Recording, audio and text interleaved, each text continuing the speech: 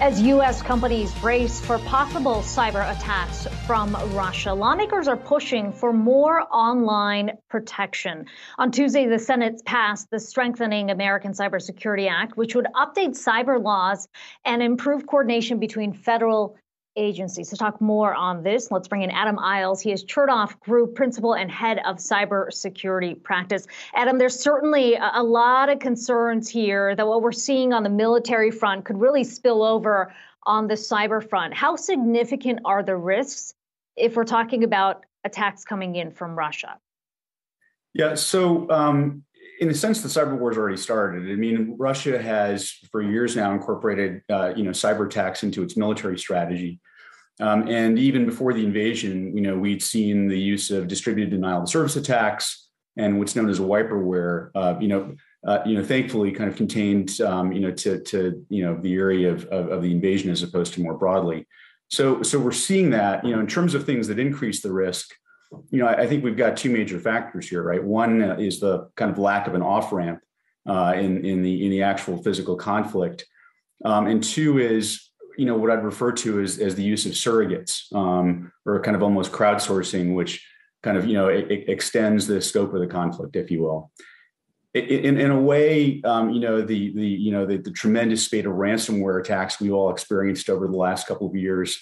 The silver lining in that is it has raised the level of security, on the part of many companies a bit. But this is a period of significantly increased risk. Adam, it's Brian Chung here. You mentioned surrogates.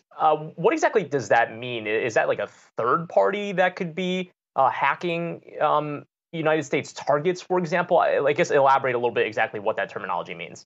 Yeah, absolutely. So, on the one hand, within Russia, certain ransomware groups, the Conti ransomware group has already come out and said they're going to be supportive, of Russia and retaliating against any, cyber tradecraft coming in from the West. Now, interestingly, Conti itself has been hacked. And so we're learning a huge amount about, that threat actor group. But Ukraine has also called for an army of cyber defenders, to help stave off attacks. We have seen groups actually attack the Belarusian railroad to slow down Russian advances into Ukraine. Adam, you've highlighted one of the key risks here, which are super spreader events or potential for super spreaders. What does that look like?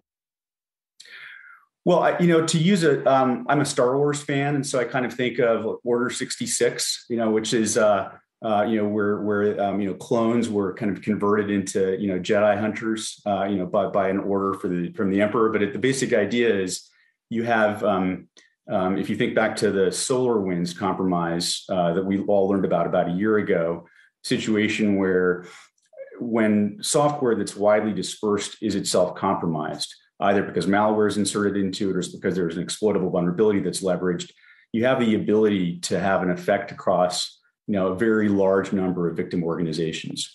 That's what a super spreader event is.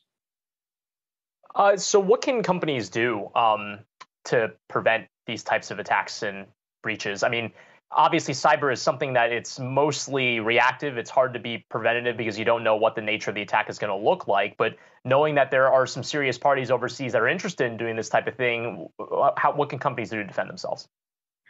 Yeah, so I think that there's a cybersecurity piece and there's a business continuity piece, right? So from a cybersecurity perspective, what we're really looking for is a level of transparency, accuracy, and precision in terms of how we're defending ourselves. So we're looking for a threat-informed defense that says, let's assume, that there's some level of initial access that's been actually achieved. What does that mean for the rest of the organization? We're looking for kind of a continuous level of testing and validation. And CISA, that is the U.S. Cybersecurity and Infrastructure Security Agency, has some pretty meaningful guidance out there, on these points. But it's also important to understand that this is a business continuity issue as well, which is to say, you may be fine, but there are other organizations in your supply chain that may themselves be impacted.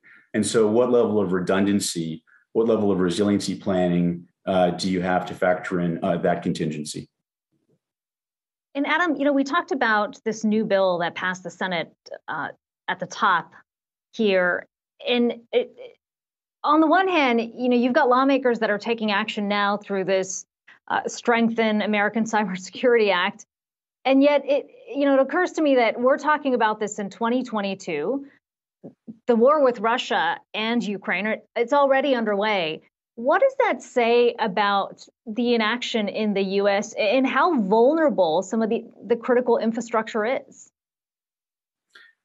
I think you really have to look sector by sector about it, right? And, what's interesting, right, is you've got, legislation that's about to pass that would require critical infrastructure operators across multiple sectors to, report, substantial cyber incidents within 72 hours and ransomware payments within 24 hours. That comes on top of sector-specific requirements that are already out there, right? So banking, for instance, already has a requirement to do that for material events. If we look at the pipeline, rail, aviation sectors, TSA has put out a similar requirement. So we're waiting for the Securities and Exchange Commission to issue notice of proposed rulemaking that would likely have a similar requirement for publicly traded companies. I think what we're trying to get at here is really, again, issues of cybersecurity and business continuity, which is to say, in the aviation sector, we've been reporting on aviation safety incidents for years, and that's helpful, right? Because it helps us prevent future aviation incidents. And what we're trying to do is the same in cybersecurity, right? The more we can understand about the tradecraft that was used, the impact, the more we can defend against future attacks. And particularly with respect to impact, the more we can take actions to mitigate those impacts. So that's what the legislation is trying to accomplish.